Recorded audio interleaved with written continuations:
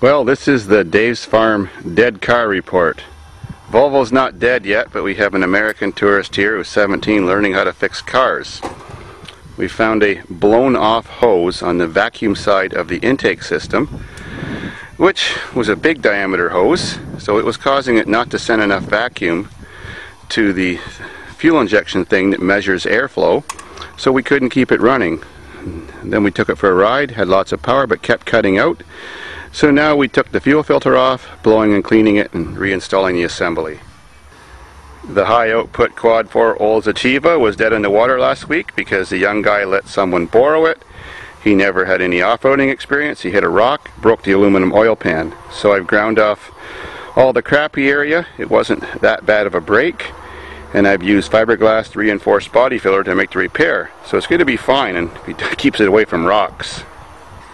And we all know this thing's got a broke differential, not fixed yet. For a while the Lumina had a hard to replace, or I mean very hard to repair, hole punched in the transmission side cover in behind the wheel and the motor mount. So by lowering the frame, jacking up the engine, removing the motor mount, a big blob of silicone fixed that. So she's not leaking anymore and driving great. Garrett's Tempo has definitely seen better days. Still running fine. He still has hopes for it, but not much. Tranny's bad too. And the iconic redneck roller coaster, well, it's so rusty it's almost breaking in half, and it has a blown head gasket, which always happens with those 2.2s.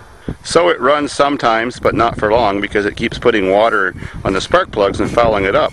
So if anybody would love to donate a 90 to 94 Cavalier or Sunbird, but preferably Cavalier, 4-cylinder automatic to Davidsfarm, it will be the new redneck roller coaster. The only stipulation, it can't be too rusty. Message me if you got one of these old cars. It's not too bad. And the soft Chevy truck is pretty much done for. Made a video racing it with the Ford truck. As soon as we got the RPMs up, you know, with the knock-knock motor, the motor let go a few more cylinders or rods. Now it just barely runs and drives. Sounds absolutely horrible. So it's done for. It's just scrap. It's got a new tranny. That'll be about all we save on it. The Molesville hasn't been driven much lately except for the last race because it's got a bad starter motor. It's good for like 10 minutes of use. As soon as the starter motor heats up by the heat of the motor, it won't start again. Also the alternator's bad. Just don't happen to have one right now. One of just the old-fashioned General Motors everyday alternators, small size. The 90 Cutlass Supreme. Well, Pug Life didn't know how to joyride when he first came out here a couple months ago, so he took it out in the back 40 and went over the wavy ground really fast. It rammed the rad cradle into the motor and destroyed the rad. Still ran pretty good. Everything else was fine, but you couldn't put a rad in it too well. It was no space. Everything was crushed. So we sold it to a kid for like 20 bucks. Comes out here. And we tied the front end of the tractor, pulled it all back out, put a rad in it. Only problem was he wanted to race it last week on that wheat field with no coolant. Yeah, it went pretty good for 2 laps. Now it ran like a bag of crap. Has no power. Wouldn't go over 30 kilometers an hour. The kid got sick of it, drove it through a ditch, ripped the tranny out of it. Anyways, so she's done for. Scrap. The $100 Jeep only lasted half a day. I didn't check it myself, but Backyard J, the vehicle destroyer, says it has a bad fuel pump. We can probably fix that. Glen P's got a bad cooler tube to the throttle body where the coolant goes through, so that's repairable. And there's the other Astro van that I'm going to take the differential out of. Same kid that bought that stupid Cutlass bought that thing for 20 bucks after it was beaten to hell by the owner out here. So motor was knocking, starter motor went bad, all kinds of problems, so he just attacked it with the tractor. It's got some good parts for us, still a good 700 R4 tranny and a good differential. Oh well. And the car that Jay killed. Well, technically still running, but the frame's so bad it keeps pulling the axle out of the socket. And the screaming GTS, don't scream no more. Seems like the timing belt may have broke under full throttle. There's no compression sound when you crank the motor, happened all of a sudden. 16 valve motor, could have bent all the exhaust valves. Well, we'll have to take the rocker cover off and take a look, see if it's repairable or not. Nissan 200 SEX. Well, racing, one of the guys said he noticed the oil light coming on, but he kept racing. Gee whiz. Now the motor's blown. Had a whole bunch of rod knock when we pulled it over, ran a bit more, and totally conked out. She's done for. We love this car. It's still strong, got lots of life left in it. Does anybody have a 1.6 liter motor for one of these cars they'd like to donate, like from a Sentra or something? We'll put it back to life. Even the bus had its first problem after that race that day with Jen. The front caliper in that wheel seized up, and the bus got stuck out in the field. It wouldn't even come back by itself. It was just skidding that wheel. So under full throttle and a push with a tractor, we managed to push it off the field. And $100 later, including tax, replaced the caliper. Now it works great. Even the old Ford diesel has a problem. Running great. We raced it. Wait for the video. Bodies collapsed so much that the door fell down and wouldn't close. The pins didn't line up. So, who needs a door at Davidsfarm? But the other problem is now we're back to bump starting it until I fix the starter motor. I bought a really good working used starter motor last year, but sitting out there in the snow, corrosion got into it and now the starter motor's messed up. So I think if I take it apart, disassemble it, clean it up, it'll be fine. The Jetta that we just changed the tranny on, well, the tranny's blown again. What do you guess? I think we're going to scrap it. The 98 Sunfire. Just had a piece of crap motor since we got it. The motor got worse.